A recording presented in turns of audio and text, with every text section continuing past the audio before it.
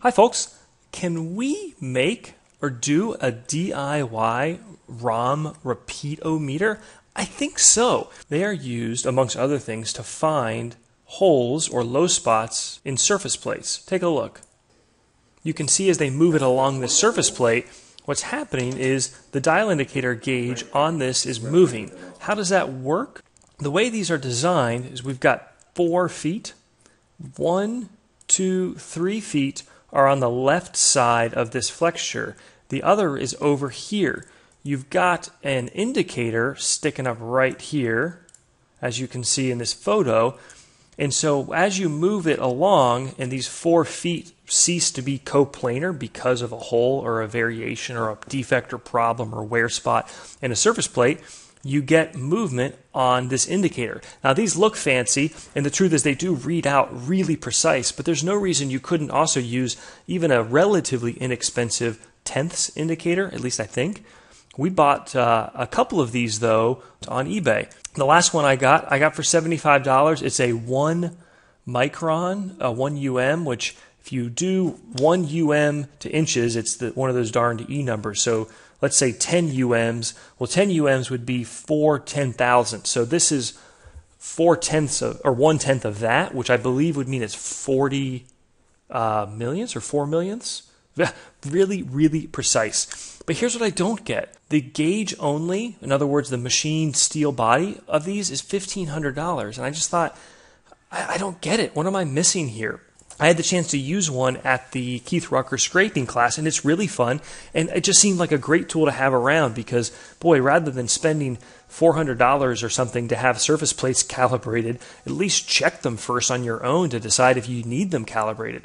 So there's 3 things I think that we do need to pay attention to, and what I'm excited for is I reached out to Tom Lipton, and he said, yeah, I'm happy to do a collaboration. So we are going to send this video to Tom first, and Tom's going to take a look at our approach, our strategy, and offer us some design critiques, some improvements, some things that we need to consider as we go about making these. Number 1, the feet.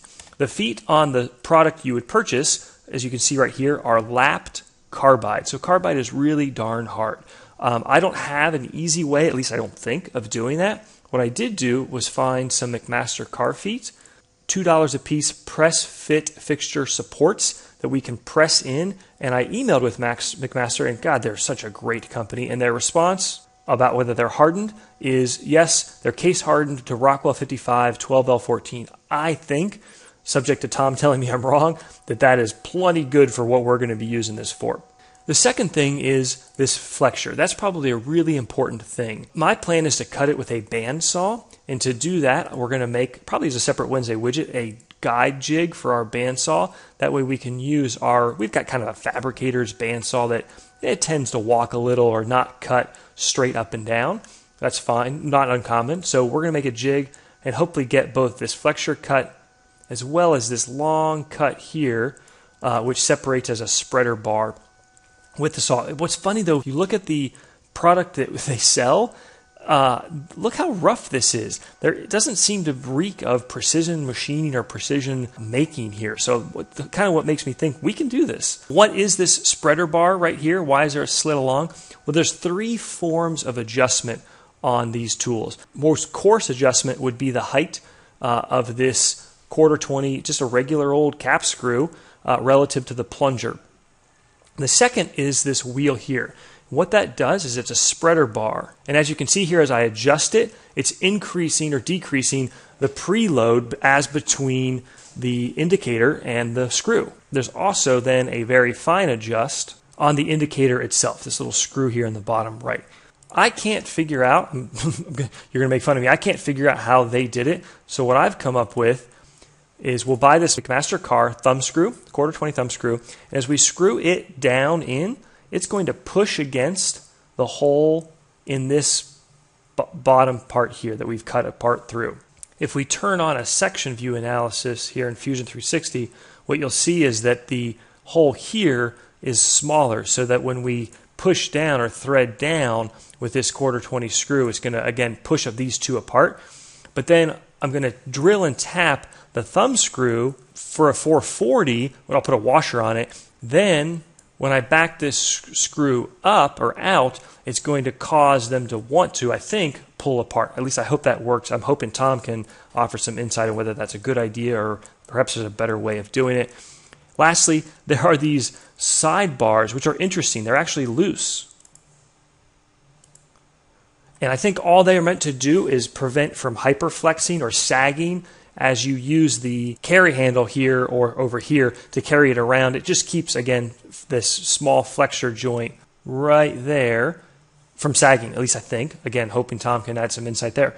So that's it. Let's talk about the feet. Let's talk about how we make these two slots and then the overall design of the spreader bar, and we'll see what he says. So card here to Tom's rebuttal video or response video. Really looking forward to it. And then after we get his feedback, we're going to make one of these. Finally, though, I'm also wondering, should we make either a smaller one or make both sizes? Because right now this is about 12 inches left to right, and that's great for a large surface plate, but I thought I kind of want like a 4 or 5 inch one to do a smaller plate or just carry around. Boy, if you're at an auction, you could throw one of these in and check a plate before you bid on it. Kind of cool, right? I modeled up a smaller version of it.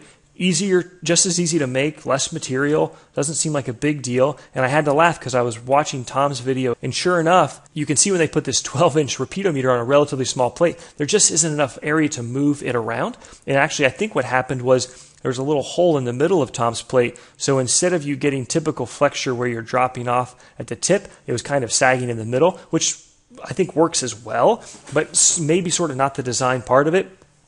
And finally, hopefully Tom can shed some light on what these do and don't do. My understanding is they will detect local area holes, but they do not detect overall flatness.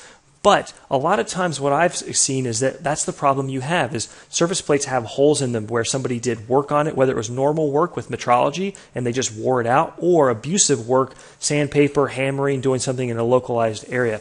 So flatness is, I think, sort of a sum of the parts. So this won't tell you flatness, but it'll give you a really good idea of, and you could create, say, like a plot point of what the repeater meter tells you. So again, for maybe $150 in materials, including the gauge, I think we've got one of these. Take it away, Tom. Thanks for your help. Come on back, folks, after Tom's video, and we'll make one of these up.